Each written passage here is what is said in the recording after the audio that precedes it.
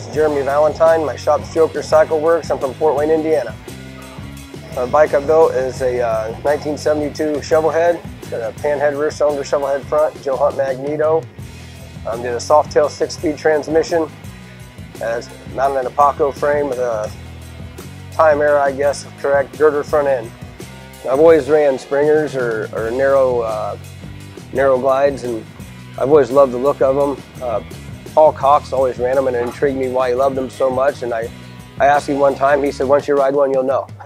So I kind of wanted to check it out, and I love it. It rides great. Yeah, it was inspired from a magazine I seen when I was a kid. It was an old magazine, and it had a Frankenstein bike in it with a pan knuckle shovel.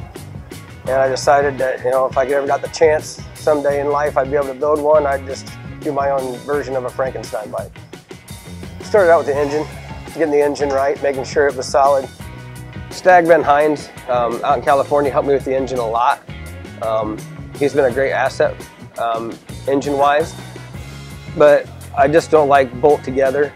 I like it to look different than everybody else's. I guess I can say that. I mean, and then I knew I wanted to ride on the highway, so I wanted to go with the soft tail style 6-speed tranny. And I love the look of the mechanical look of the open primary, so I went with that. I've been collecting some Choppers Inc. parts for several years.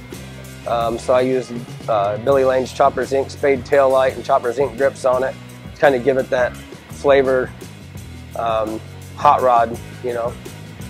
Yeah, I got a stash pad. Rick Bray, he bought a Villain tank from me a little while back, and we were on video chat, and he asked me, he goes, what's that shelf up there? And I have some West Coast Choppers parts and some of the other Billy's grips and risers and stuff. I said, that's not for sale shelf. That's my shelf. I've been riding motorcycles, dirt bikes and stuff since I was 5.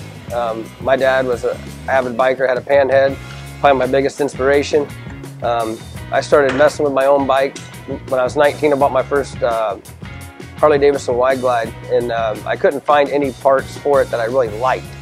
I'd always settle for this part or that part, so I slowly started making my own parts. This is probably 96, 97, and then it slowly, friends wanted parts, friends needed help with their bikes, and I went out of the garage and started Joker Cycle Works in 2006.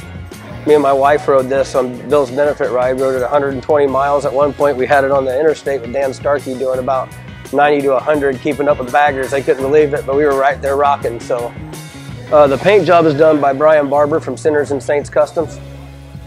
There's everybody has the flack about the green bikes. You don't paint your bikes green. And some people don't like the symmetrics of the heads because the heads don't match, and it's kind of Frankenstein-y. So I was like, you know, the Joker was always like, why so serious? And I'm like, why do you gotta be so serious about the bike, right?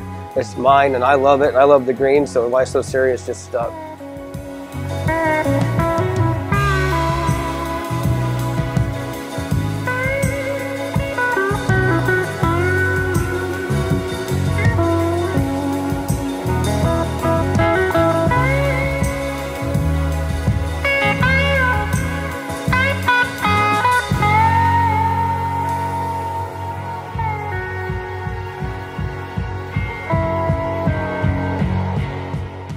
My name is Jeremy Valentine. My shop's Joker Cycle Works out of Fort Wayne, Indiana, and you're watching Shop Talk.